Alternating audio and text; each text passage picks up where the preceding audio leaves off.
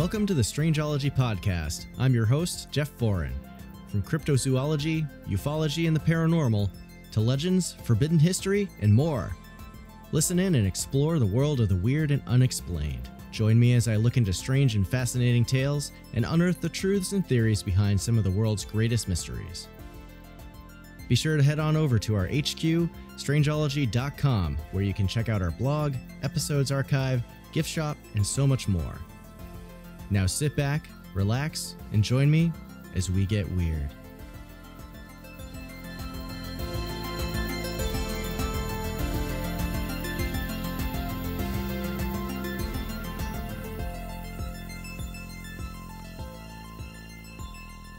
Hey everyone, welcome back to the Strangeology podcast, season 2, episode 10. This is the 30th episode of the show altogether.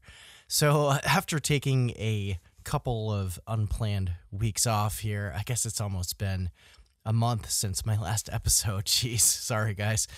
In case you're wondering where I've been, a lot of my energy between like late March and all of April and the beginning of May had been going into busting out tons of TikTok videos in tandem with designs for my home state cryptids map and t-shirt design project, which, spoiler alert, I finally filled out all the designs for, which is awesome.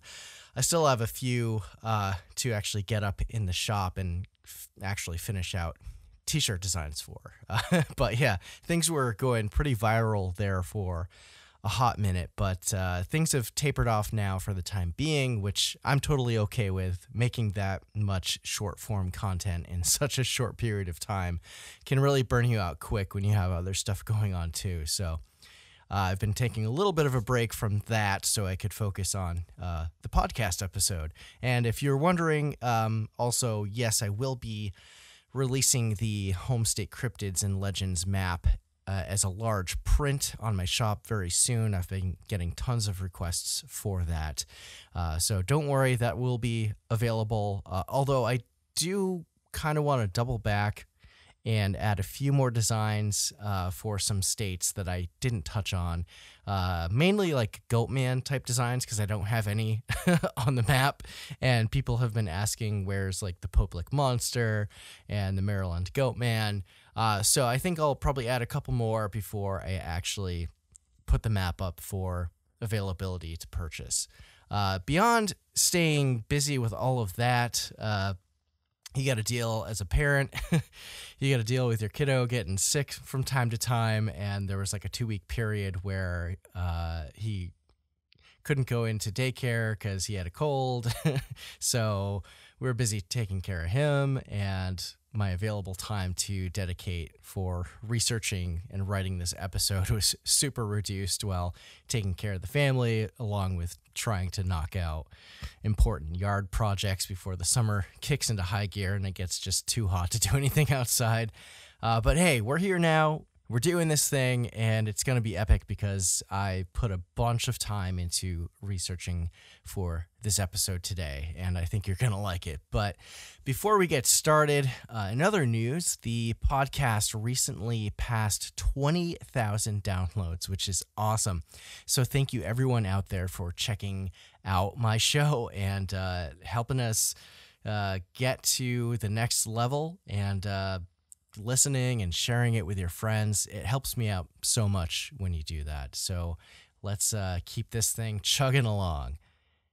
And I didn't have an entirely unproductive couple of weeks in terms of content. I actually uploaded a new YouTube edit over on my YouTube channel, all about the history of the Rougarou. And I've also been uploading shorts there as well. The same kind of stuff that I was posting to TikTok, the same videos, just kind of repurposing it for YouTube Shorts. And I had a short about the Rougarou that kind of got a bunch of views, so I decided to do a longer form video on that. So if you're ever wondering where the podcast has gone and where I've been, you can always check the YouTube channel because there might be a new video over there. And you'll definitely know if you follow me over on Instagram or Facebook. So, I appreciate if all y'all can check out my channel there too to help get my watch time up and take things to the next step over there. I recently passed 2,000 subscribers there as well, which is really awesome. It's like the last couple months I've hit some pretty awesome milestones. So I appreciate the support so much, everyone, and you have my thanks. So I'll put the links in the show notes for all that, as always. So that's enough of that. Why don't we get into today's episode? And if you read the title, yeah, we're going there. We're diving into the conspiracy theory of the Hollow Earth. Let's go.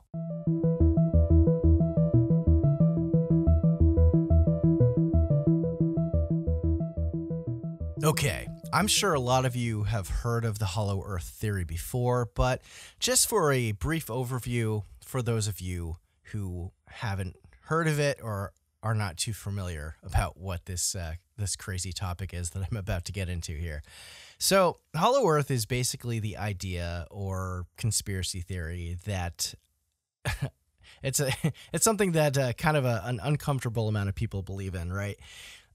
Where flat earthers believe that the Earth is literally a flat disk encased in this dome called the firmament, Hollow Earthers believe that the planet Earth that we live on, it's a sphere, but it's an empty shell with this Garden of Eden-like paradise in the inner part of the shell. Some of the theories talk about it having this inner sun because you need daylight, but then again, I wonder, is there ever a nighttime? I suppose some people say it's always daytime there and everything's just hunky-dory. And there's supposed to be these openings at the North and South Poles that are around 1,400 miles across where one could apparently access the inner Earth. And there's supposed to also be a third entrance in Tibet, in the Himalayas near Mount Kailash, which goes into the whole legend of Shambhala or Agartha and the whole King of the World story, which I covered on a Patreon episode last year. I think it was the one where I talked about the supposed ancient Egyptian city in the Grand Canyon. And there's also supposed to be other cavern systems and caves that can potentially lead someone to the inner or hollow Earth. Anyway, according to this theory, the edge of the pole isn't like this drop off like the edge of the world, like in flat Earth theory. It's supposed to be a kind of curve around the shell to the hollow Earth. It's kind of like this torus shape. And apparently, if you sailed a boat or flew a plane through this, it's kind of like an ant going around the lip of a plate or your desk or kitchen table, for instance. And the size of it would make it so that you wouldn't even notice the change from the exterior world into the interior world. But apparently there's supposed to be some kind of invisible force that prevents anyone from actually being able to make it through and instead turns them back around unless you are some kind of chosen person that's allowed to come through the portal, if you will. So there are people today that wholeheartedly believe this theory that the inner Earth exists and it's inhabited with creatures from prehistoric times like dinosaurs and megafauna and flora, and that there's this utopian civilization with several races of highly advanced technological beings down there that live these incredibly long lifespans. Some think that they could be a human-like breakaway civilization. They could be Lemurians or Atlanteans as well. There's even theories that talk about Hitler and the Nazis having escaped Germany after World War II to the Hollow Earth, which is totally ridiculous. Or aliens like the dreaded reptilians, and they're behind a good portion of the UFO sightings that people report every year and may even be responsible for directing humanity's development over the eons. But we have a three-dimensional digital reconstruction of what the Earth looks like with Google Earth, and there's no holes at the poles, Jeff, you say. Well, obviously, they're just photoshopped out to maintain the cover-up by the powers that be, because the government definitely knows, right? I'm kidding. We're having fun here.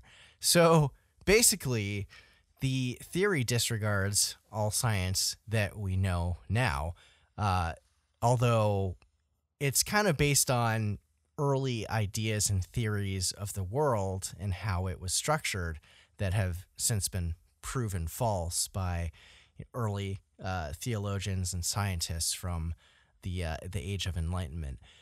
A planet, physically, as far as we know, can't really be hollow without the mass that is the entirety of the crust, mantle, and core. All that gives, like, gravity would be incredibly weak, so much so that you might just be able to, like, yeet yourself a few hundred feet into the air, or even maybe out into space. I'm just guessing. I don't actually know the physics behind that one, or what fraction of gravity there would be if it was actually this shell of a planet. And even the idea of an inner star or sun, which isn't too dissimilar from our own solid planetary core. But, well, like, what kind of star would that be? Some kind of neutron star? Surely the gravity from something that dense would just collapse the whole shell of the planet into it. And before that, it would also burn and irradiate anything on the inside of the shell. But just for fun, let's suspend our disbelief today and see where this theory comes from. So, what are the origins of this theory? You can trace these ideas far back into mythology and legends of ancient cultures that spoke of an underworld. The ancient Greeks had Hades, the Norse had Svartalfheim, Christianity, of course, has hell, Judaism has Sheol, the ancient Mayans had Xibalba, ancient Egypt had Duat, Tibetan Buddhists have Shambhala and Agartha, like I mentioned before.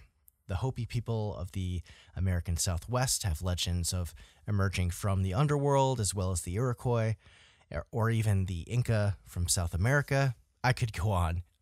The point is that the concept that there is an unknown place under our feet is not a new one, and it's widely shared by pretty much every culture in the world.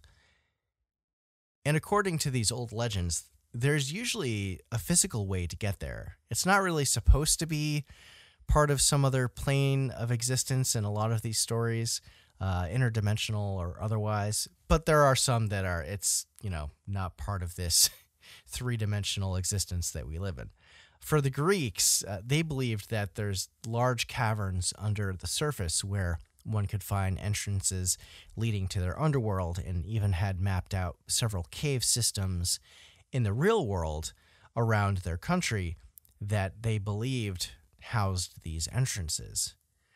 And there's also Celtic legends that you can find that talk about these entrances. There's a place called Cruachan Cave, probably butchered that, I hope I got it right, which is called Ireland's Gate to Hell, as well as a cave system in County Donegal in Ireland, where supposedly knights and saints would make pilgrimages to, and they would enter into this purgatory type place. And then in Northern Ireland, there's a further legend of a subterranean land called Tuatha de Danann, where this group of people lived that, according to legend, introduced Druidism to Ireland, and then these people just disappeared back to their underground civilization, never to be seen again. So while there's millennia worth of legends and folklore about the underworld, it wasn't until the 17th century that early scientists started taking this idea into consideration when trying to figure out the state of the Earth. In 1692, the scientist Edmund Halley first proposed the idea of the hollow Earth theory. Haley is credited for calculating the elliptical orbit of a certain comet of the same name, and that comes periodically and passes by Earth every 70 or so years. Now, Haley, of course, was an astronomer, but was also a physicist, a meteorologist, and a mathematician, along with being a good friend of the one and only Sir Isaac Newton. And Haley's biggest interest was actually magnetic declination, or the difference in location between the magnetic north and true or geographic north of the world. If he could solve this puzzle, he would have been able to advance navigation at sea, which would lead to less ships getting lost. And after taking measurements from different parts of the world over a span of decades, he determined that the Earth's magnetic field is actually unstable and constantly shifting, which is true. And in fact, the magnetic North Pole is actually moving very rapidly in another direction right now, into a completely different spot on the planet. So Haley then hypothesized that something must be moving underground and formed the idea that the Earth consisted of this 500-mile thick hollow shell. Inside, there would be two concentric and possibly inhabited inner shells and an innermost core as well.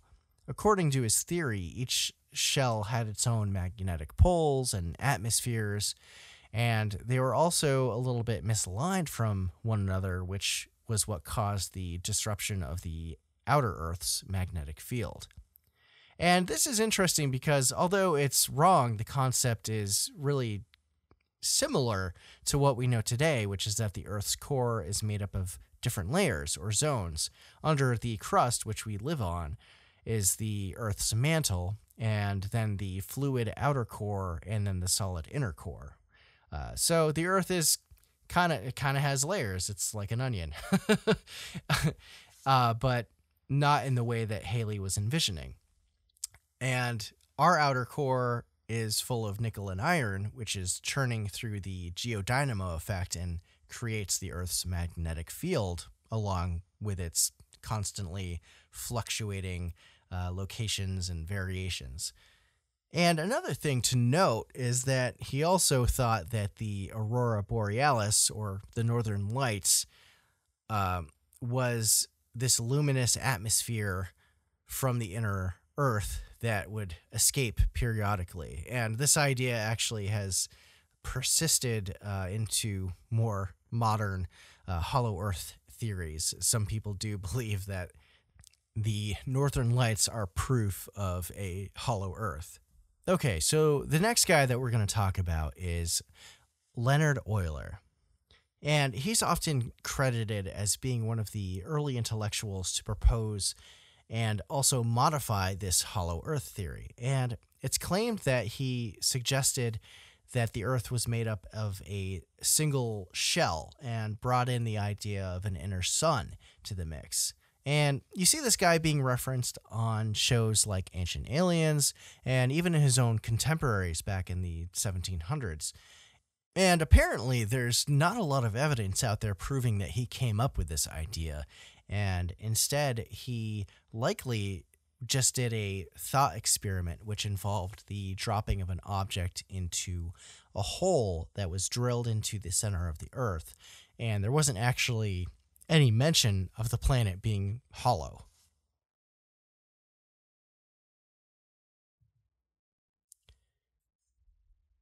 And that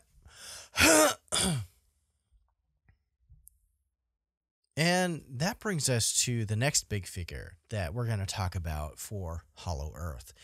And this is the person who's largely credited as bringing this idea into more, I won't say mainstream, but having more visibility to the public and the world at large. This was John Cleves Sims Jr. And the town that he lived and died in, which was Hamilton, Ohio, actually has a monument to him, as well as his theories about Hollow Earth that you can go and visit today. Sims was an Army veteran, and he was actually related to President Harrison, who was president in the 1840s. And after his time in the military, he moved to St. Louis in 1815 to become a trader. But after doing that for 4 years, his business failed. And so he uprooted his family and moved to Kentucky. During this time, he began formulating his hypothesis for the Hollow Earth, apparently inspired by the rings of Saturn. So, in Sims' original theory that he presented in 1818, he proposed that the idea of a hollow Earth, it consisted of these 5 concentric spheres, with humanity being on the outermost layer.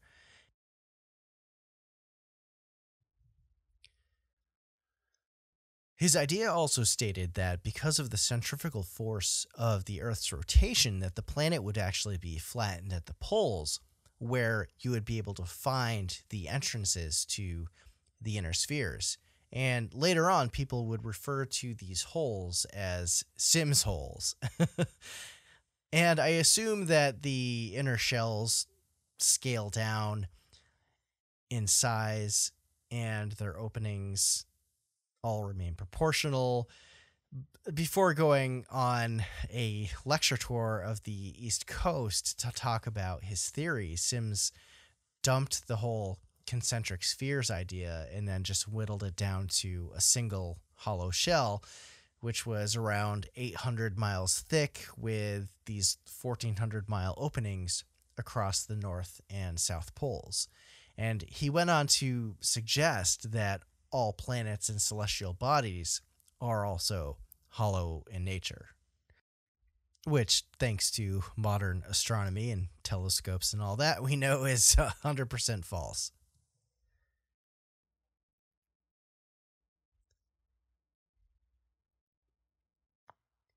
And Sims even wanted to conduct an expedition to the North Pole to prove his theory, mostly at the urging of one of his most devout followers, this guy named James McBride, who was his number one fanboy, I guess. And interestingly, Sims never actually wrote any books about his theories on Hollow Earth, but he spent the rest of his life promoting the theory after his trading business failed. So it's like he'd get up on a soapbox and talk to people and try to meet with people in government. And because of this, a handful of authors wound up writing several books discussing his theories throughout the 1800s. James McBride, his big fan, being one of them, and that's how we know about his theories, apparently. And there are several other theorists that jumped on this bandwagon as well over the decades that followed. But I could go into more, but it would probably be another whole episode about that. And then I wanted to throw this in here. There's this other idea that's kind of similar to Hollow Earth called the concave Earth theory, which was touted by this guy, Cyrus Teed, in the 1800s, it's a similar theory, but instead of us being outside the shell, he claims that we're actually on the inner Earth, and that the sun that we see in outer space that the planet orbits around is actually the center of the shell. It's the inner sun, and that half of it was lit up to make daylight and the other half was dark.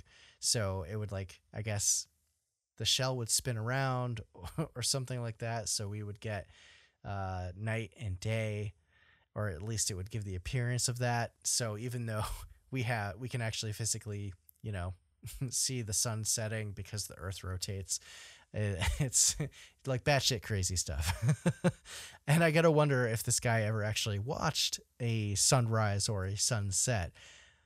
And he went on to start a cult, and he changed his name to Koresh, and he assumed the role of this cult's messiah, naturally, and he wound up buying a 300-acre plot of land in Florida, and he kept trying to promote all these ideas of the concave Earth, and he wound up dying in 1908 and didn't prove any of his ideas, of course.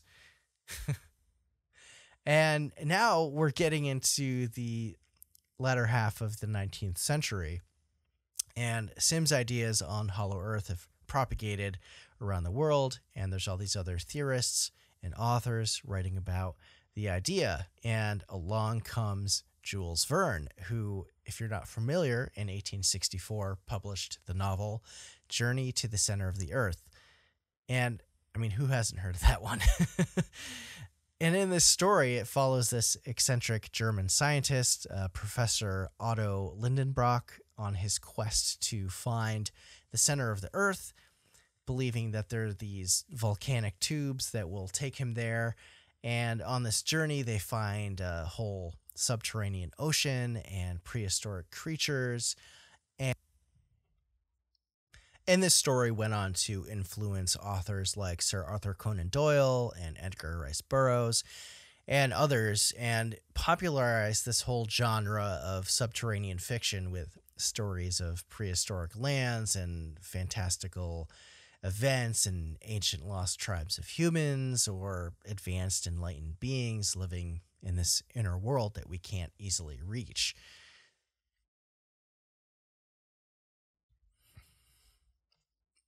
And these ideas kept perpetuating into the 20th century as well, with several more authors adding in their own 2 cents to the situation, of course. The author William Reed wrote The Phantom of the Poles in 1906, which attempted to explain mysterious phenomena that was reported by polar explorers, and purported that the Earth was indeed hollow, and you could gain access to the inside at the poles, but that some force kept people from crossing that threshold.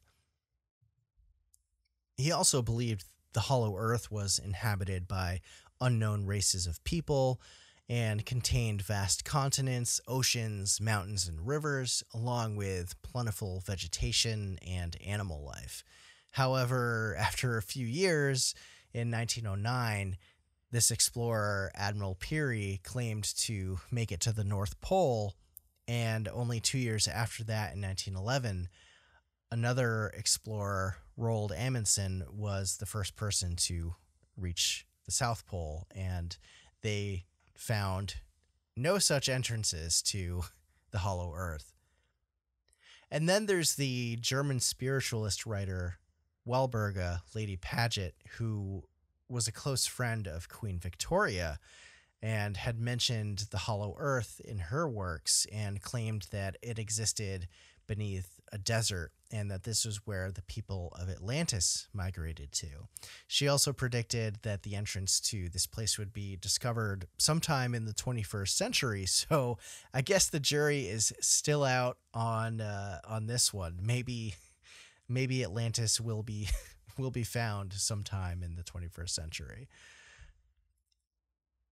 Another author by the name of Marshall Gardner wrote A Journey to the Earth's Interior in 1913, kind of building off Sim's idea, although he apparently was critical of Sim's theories and made no mention of William Reed throughout his thesis.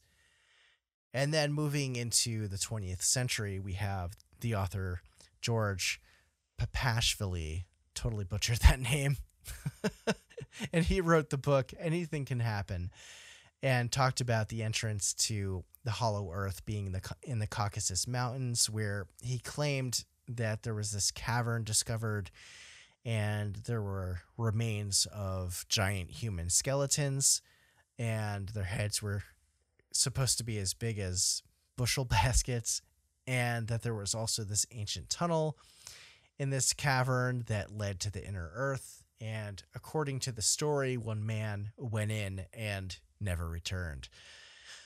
All right, now someone's bringing in giants into the theory. Go listen to my episodes on the whole theory of giants if you haven't yet. And yeah, it's like this whole theory keeps snowballing. So you can kind of see how, like, over the, I guess at this point, centuries now, like all these people kind of keep building on the hollow earth theory. At first, it's like a number of spheres, and then it gets whittled down to one. Somebody adds in the inner sun, and then there's the entrances to the poles, and then the advanced civilization that lives inside. So this is just wacky. And then by the time 1964 rolls around, we get this book that's simply titled The Hollow Earth, written by Walter Siegmeister under the pseudonym Dr. Raymond Bernard, which talks about the fate of Atlantis, and this one brings flying saucers or UFOs into the mix.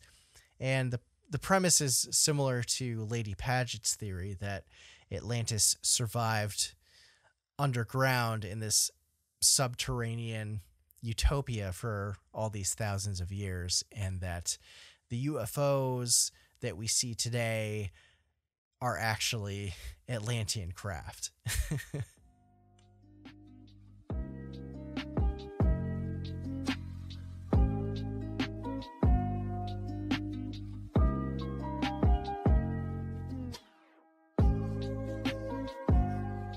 All right, we're going to take a quick break here to talk about the Patreon. If you are not aware, Strangeology is on Patreon. And for an easy way to support the show, to support the Strangeology podcast, you can head on over to patreon.com/Strangeology. I offer a wide variety of benefits and perks for members, starting at less than a cup of coffee per month. Some of these benefits include a permanent discount to my Etsy shop, VIP Discord access, early access to content, and members-only content as well, such as the Strangeology Beyond bonus extension to all of the shows, starting at episode 10 from season 1, exclusive members-only merch, shoutouts, and more. And speaking of shoutouts, these awesome patrons help keep the lights on here at the Strangeology podcast. Shout out to Alex Dorgan, Alyssa, the Mystic Novelty Company, Appalachian Huntsman, MetaZoo Games, Greg Morrill from All the Weird, Sean Colon, Miranda Jarnot, John Hickenbottom, Maureen Asmat, Prepared Wolf, Gail Frederick, Adam Flynn, Connor Boyle, Ryan Holiday, Cassie Maratson, Ann Lucha Zakowski Ford, Roxy Roberge, Angie Fitz, MG, Adam Jenks, Mike Casey, Daniel Thorndike from Blue Room Insight, and Jeremiah Byron from the Bigfoot Society podcast. So again, if you want to check out my Patreon, head on over to patreon.com/Strangeology. I very much appreciate it. And now, let's get back to the show.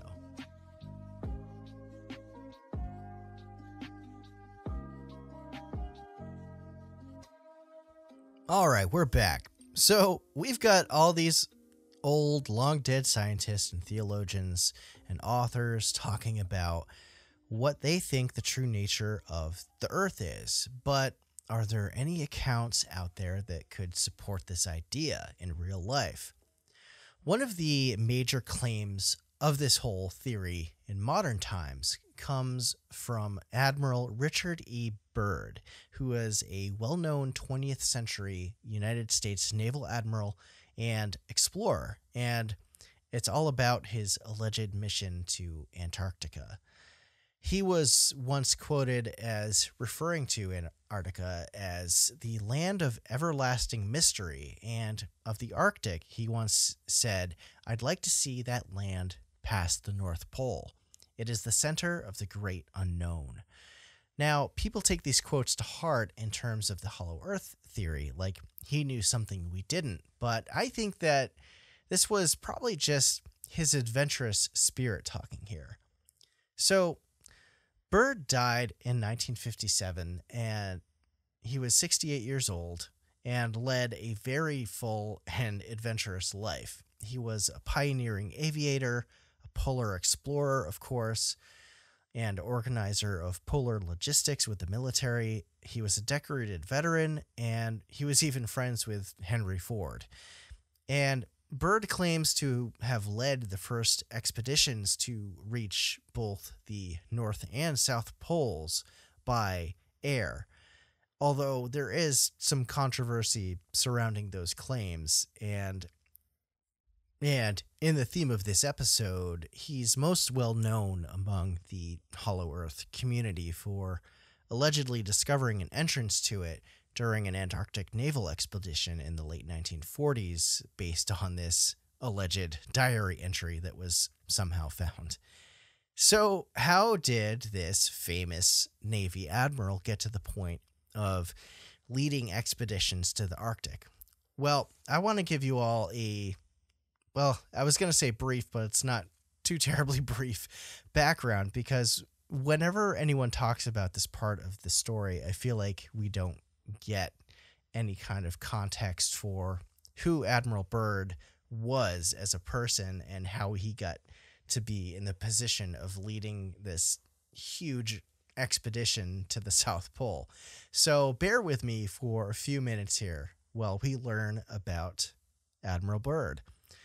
So to start, he joined the Navy around 1908 at age 20, and he has served on several U.S. ships over the years and eventually earned the rank of lieutenant junior grade. And over time, he would find himself in less strenuous roles due to a series of injuries that he sustained while he was in the Naval Academy. And near the end of his time being an active naval officer, he actually landed a job, or I guess a position serving on the presidential yacht before he was medically forced to retire from active duty as a serviceman on naval vessels. And that happened in 1916, right before the United States entered World War I.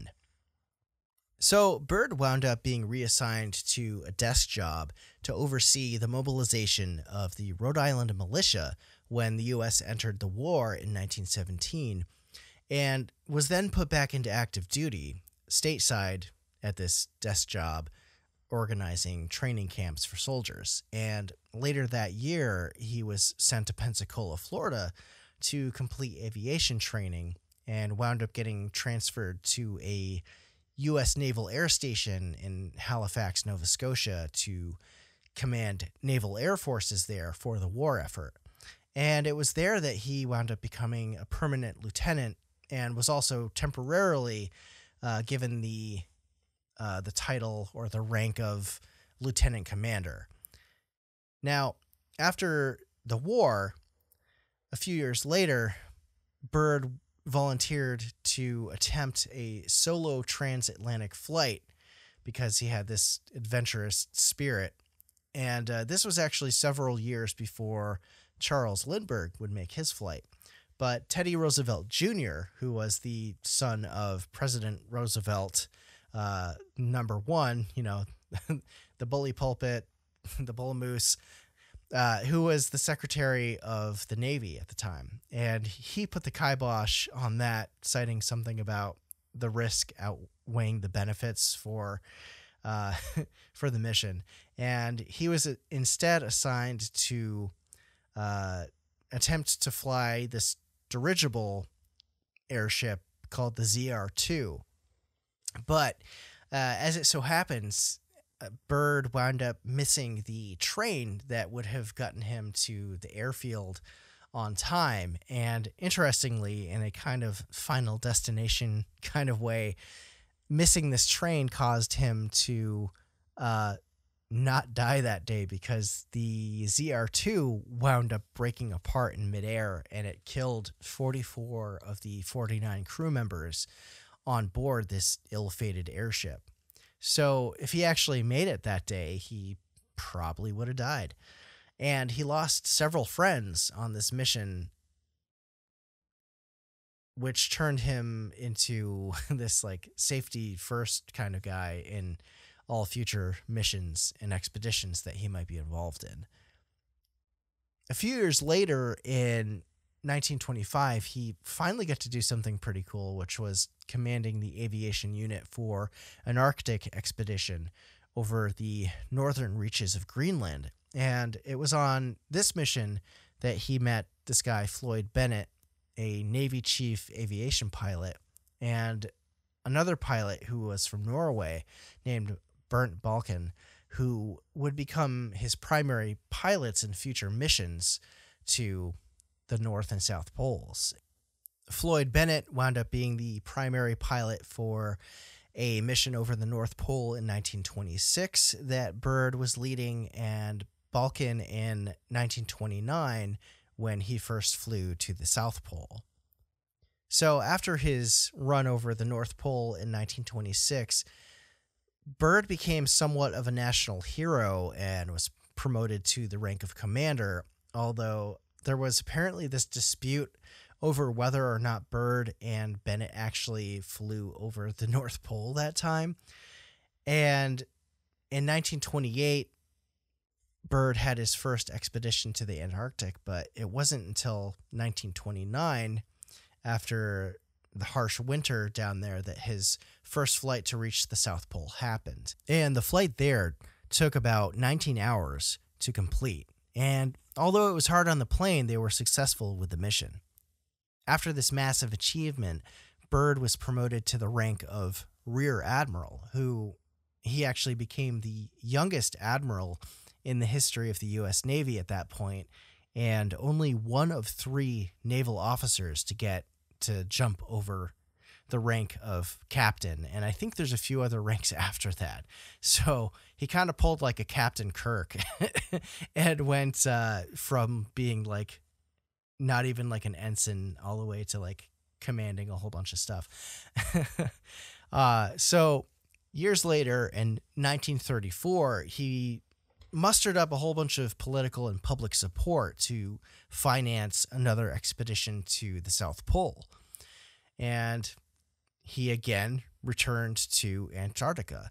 And instead of flying over the continent this time, he actually spent 5 months during the winter at this installation called Advanced Base, which was a meteorological station where he apparently almost died from carbon monoxide poisoning due to a poorly ventilated stove in the base. And he got out with his life, of course, but thanks to the nearby base camp crew that managed to rescue him in time. And it actually took them a while to get to the base. They kept failing because of bad weather to get there, but eventually they got there, and just in the nick of time, he was pulled from the base before he suffocated.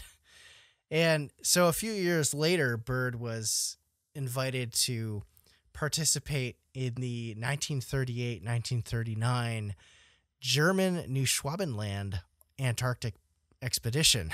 But we'll talk about Nazis in Antarctica later. Byrd declined, which was a good decision, of course. But he did make it back down there again in late 1939.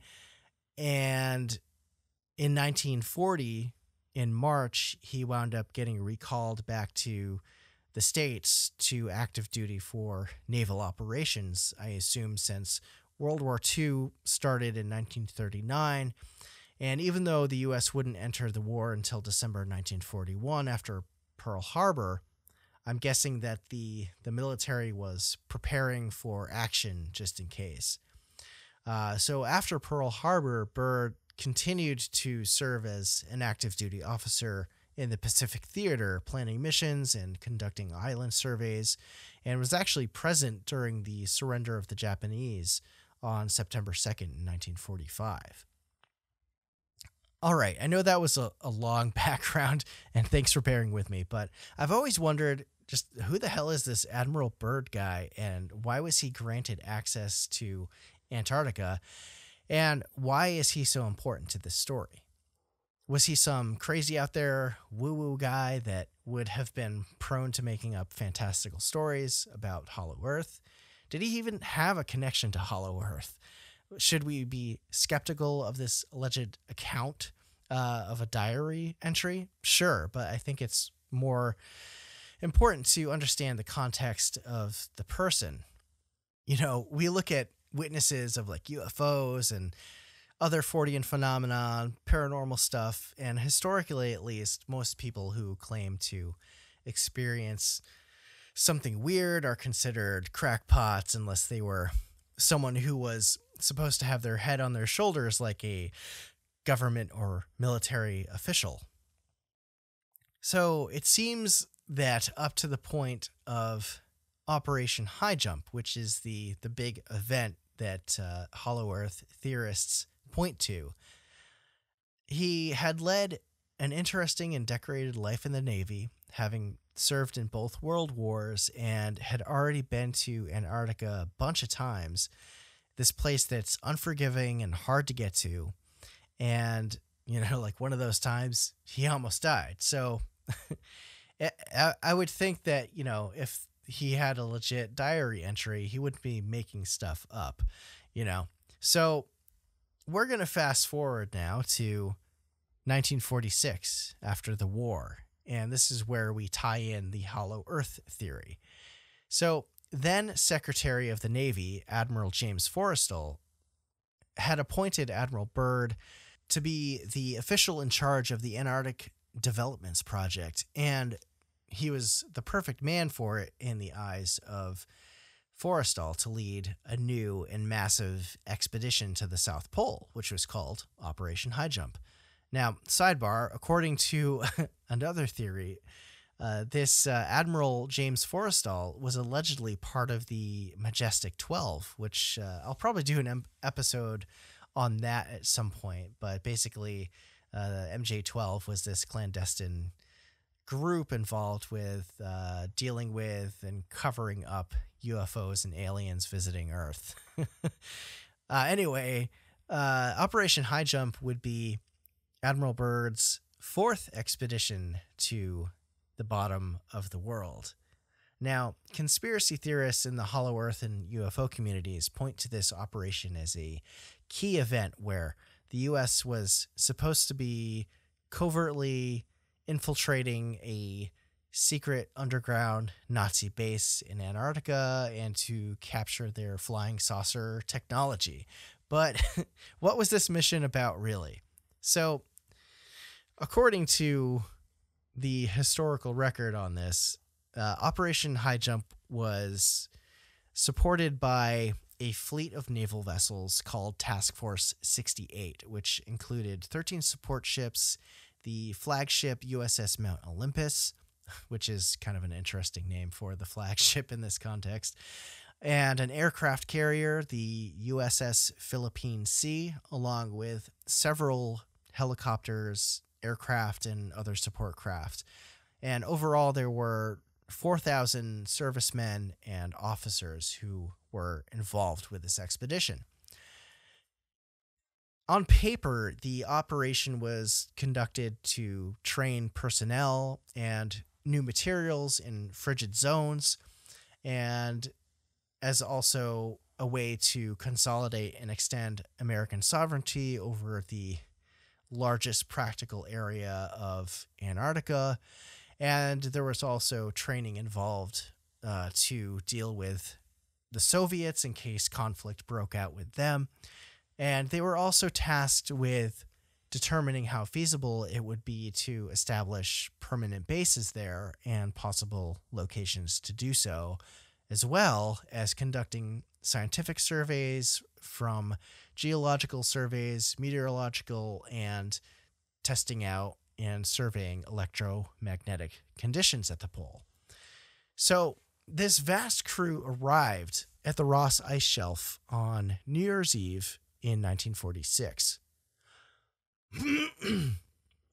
and immediately began flying survey missions and discovered a bunch of new mountain ranges, and they were just really mapping out this whole section of Antarctica that no one had ever done before. And according to the theory, in 1947, Bird supposedly logged this secret journal entry on February 19th, chronicling a recent survey mission that he took part in. And him and his radio man, or his pilot, flew to the South Pole and apparently beyond to the Hollow Earth. This is where the story gets crazy, right?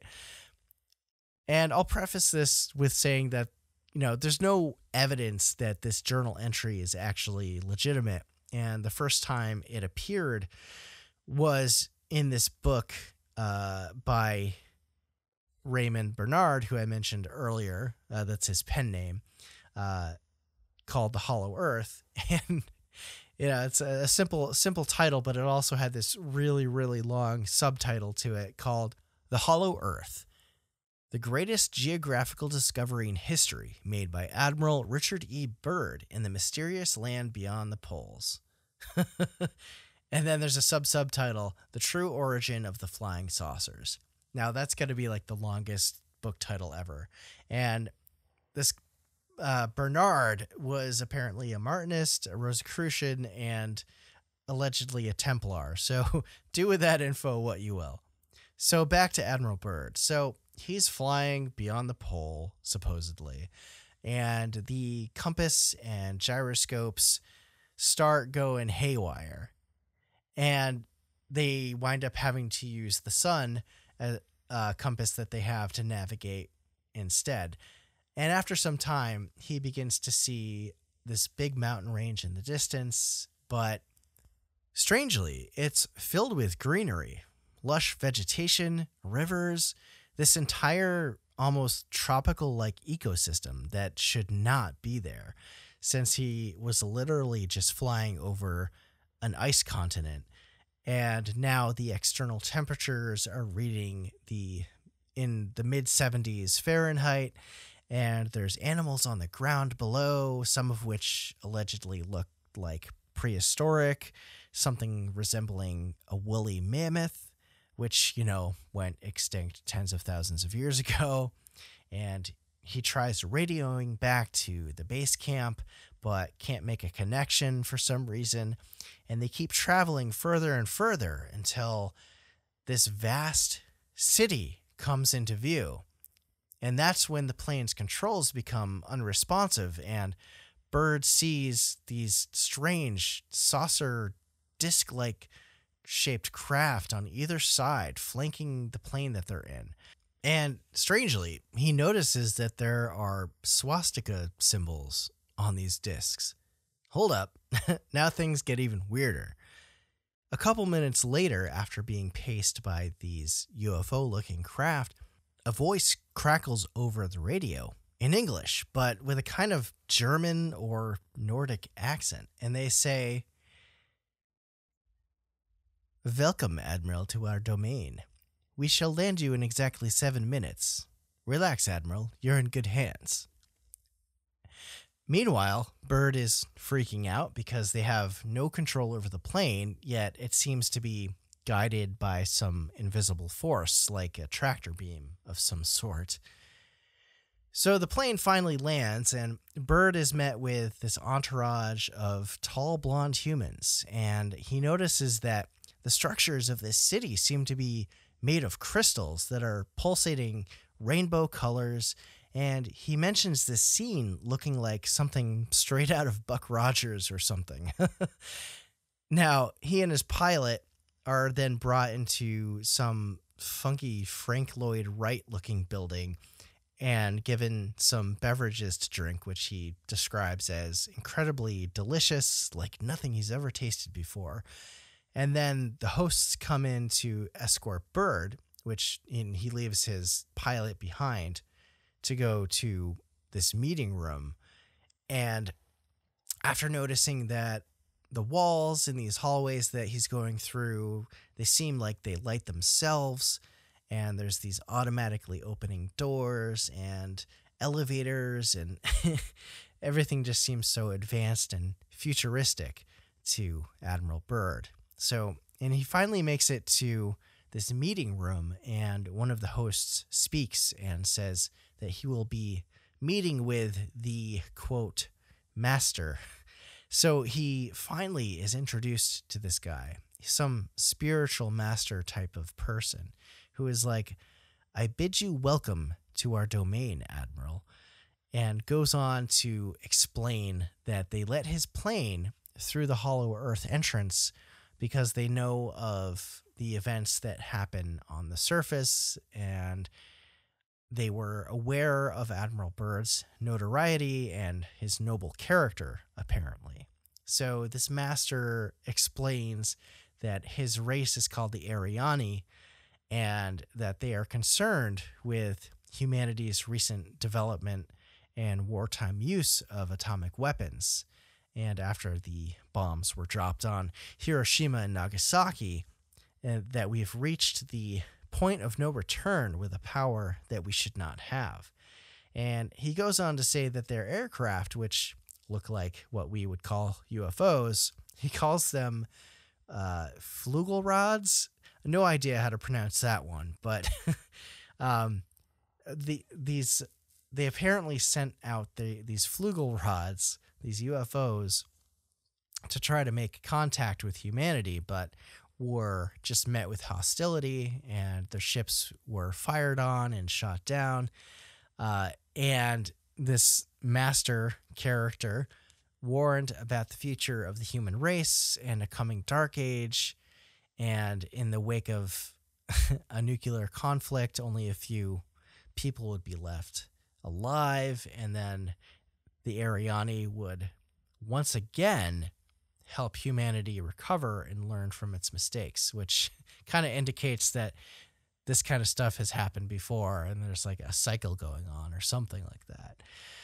So after that stark warning and a message left with Byrd to communicate with his superiors and I guess the world at large, he was dismissed and escorted back to his plane with his pilot, and they take off and wind up getting escorted by the flugelrods and they head back towards their base camp. And over the radio, as they're flying back to the surface, they hear one of the pilots say, "We are leaving you now, Admiral. Your controls are free. Auf Wiedersehen." So, okay, it's like they're speaking German now. Where's this coming from? It sounds kind of like a bad fanfic, or maybe this is where James Cameron got some ideas for The Abyss or something. I don't know. So after Admiral Byrd returned to America when Operation High Jump was over, he reported to the Pentagon and apparently wound up being detained for almost 7 hours, and he was interrogated by the top brass of America's security forces, as well as undergoing a medical examination. Afterwards, he was ordered to remain silent on all of this, of course, and apparently this journal was then confiscated by the government, but somehow it surfaced later. So that's the story of Admiral Byrd and Operation High Jump. To me, I could see how this author, Raymond Bernard, could have completely made all of that up. He was probably aware of Admiral Byrd and his expeditions, but had this theory about UFOs coming from Hollow Earth with this hyper-advanced civilization, and tried tying the Nazis into it too for some reason. I don't know. It seems all pretty far-fetched. And another glaring plot hole, no pun intended, is that in his book, Bernard states that Admiral Byrd is at the North Pole in 1947, when Operation High Jump actually took place at the South Pole. So I'm just going to go ahead and say that this one's debunked.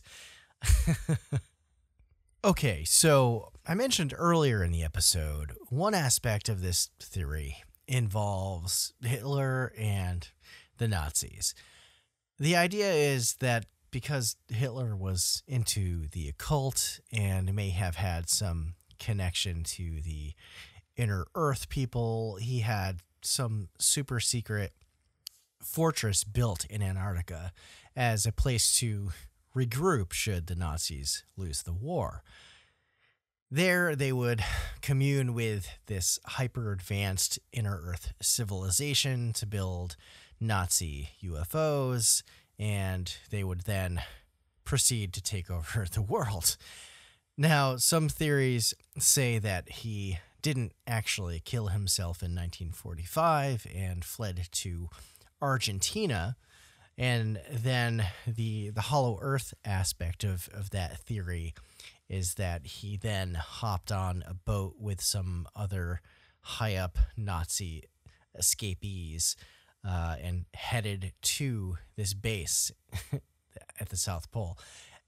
In fact, Germany didn't actually set up a permanent base in Antarctica until 1981, almost 40 years after the end of World War II. And, long after the death of Hitler in the fall of the Third Reich. So where did this idea of a Nazi fortress in Antarctica come from? Well, in mid-December of 1938, as you recall, Admiral Byrd was invited to join this expedition. The ship MS Schwabenland departed from Germany on a mission to the South Pole. This mission was organized by a Captain Alfred Richer, who was a decorated naval commander for Germany during World War I, but was not a member of the Nazi Party. And interestingly, he was actually married to a prominent Jewish artist. So there was a reluctance in appointing him to the mission by the German High Command and Hitler himself, but apparently they let him lead this mission anyway. According to the story, the ship had one Nazi officer on board, which was a rule for any kind of mission like this, apparently. And the rest of the personnel on board were 82 scientists and enlisted crew. The parameters for this mission was to apparently survey and claim a chunk of the polar continent for Nazi Germany, as well as having an area to hunt whales so they could bypass having to pay other countries for whale oil, like Norway, which the Germans used a lot of whale oil. And the primary reason is because Germans loved the product of margarine, which was back then made with whale oil. Kind of weird little factoid there.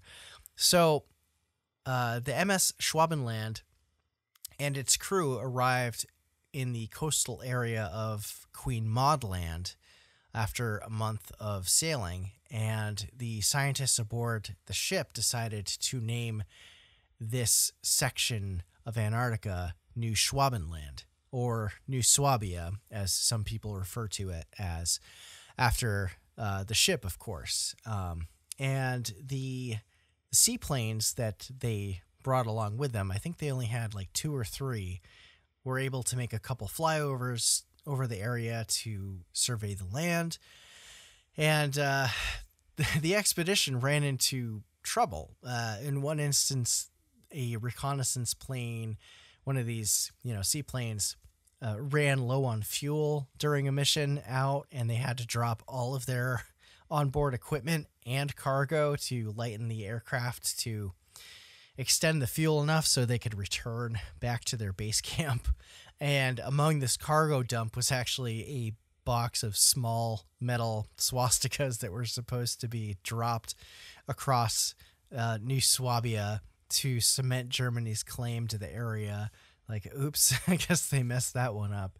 After this brief mission, they wound up heading back to Germany in February. So there's another thing that could have influenced this story, that was Germany actually had a secret scientific base, but this one was actually in the Arctic, 1,000 miles from the North Pole, on an island very close to Soviet territory called Alexanderland. The Allies during World War II would intercept these strange signals that seemed to be coming from beyond the Arctic Circle, but they wrote it off as a curiosity, perhaps just some kind of natural phenomenon, because they couldn't really tell what these signals were. But these signals were coming from this secret German station on this remote island. Now, this base was apparently a weather station to predict weather for the German Navy in the northern seas during the war, and the Allied forces never knew about it for years. And because Germany had this station, they were able to avoid certain storms and to kind of have a leg up on the Allied forces while they were battling at sea. And one of the big reasons why the Allies never found out about it is because crews for this station would be ferried in on German U-boats. So they were just kind of sneaking under the radar or sonar, I guess, if you will.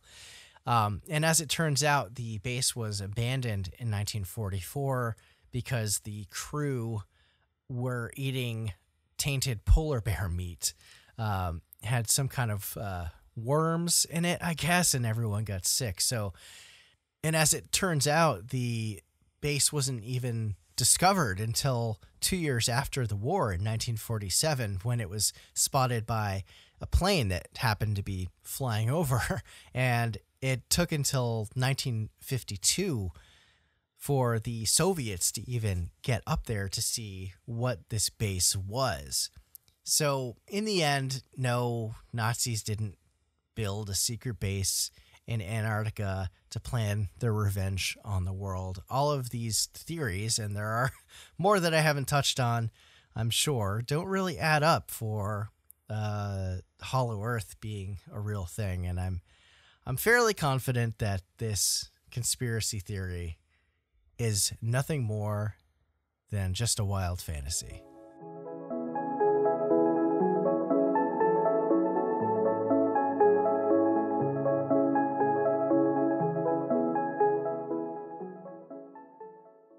And that, my friends, is where I'll be ending today's regular show. And man, what a wild ride that was. Hollow Earth has always been one of those super out there theories that intrigues me, even though I know there's no way it could be real. I guess there's just some kind of innate childhood imagination of fantastical things out there, right? So I hope you enjoyed the background, the history, my analysis about this theory, to why it's, I guess, still draws people into it today. So, you know, it's a really wild out there idea, but it's kind of a cool idea too. But yeah, I remember back in the day wanting to name a band Hollow Earth, but then it turned out that there was already a band with that name. I think they're still around. That's like one of the worst parts of starting a band is naming it, because most of the sweet names are already taken. Anyway, thanks again for listening to the show as always and supporting the podcast. It really does mean the world to me, and without your support of the show, I wouldn't be doing this, or at least to the capacity that I've been doing it at.